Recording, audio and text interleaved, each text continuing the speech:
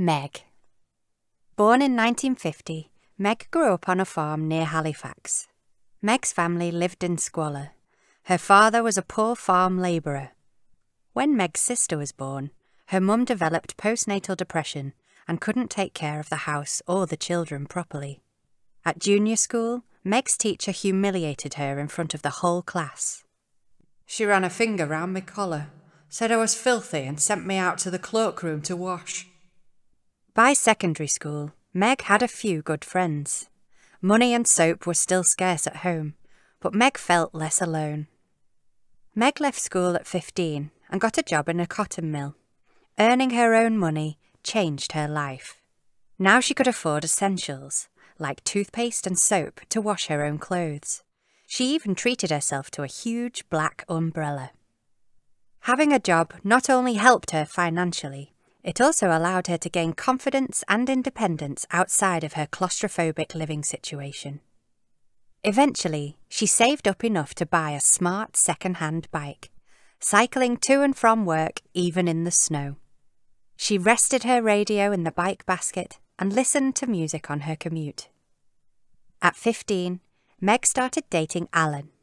She was allowed to see him on Tuesdays, Thursdays and weekends.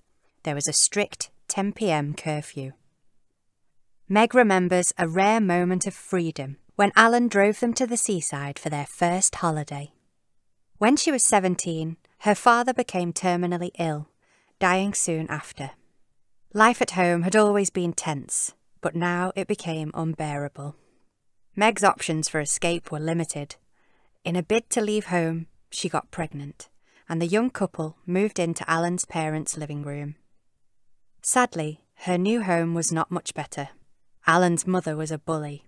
Alan himself was more and more controlling, and their relationship became abusive.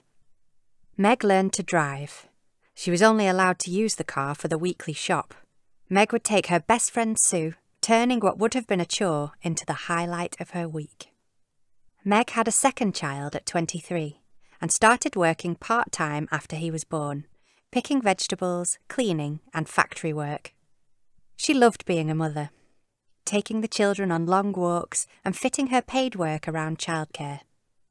In her 30s, Meg volunteered, then worked in a school for children with special educational needs. She enjoyed this work and decided to build a career out of it.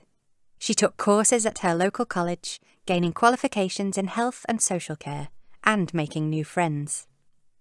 Sadly, her marriage became increasingly stormy. Fearing for her life, she left her violent husband, but this meant leaving behind her teenage children. Meg eventually rebuilt relations with one of her sons, but remained estranged from the other. A second marriage followed, but this was short-lived. Meg now lives with her third husband in a council house on the same estate where she raised her children. Since her 40s, she has had several serious health issues, including cancer twice. She now uses a wheelchair, and her husband is her carer. Despite her limited mobility, Meg enjoys occasional trips away. She gets great pleasure and a boost to her self-esteem from her role as a treasurer at the local social club.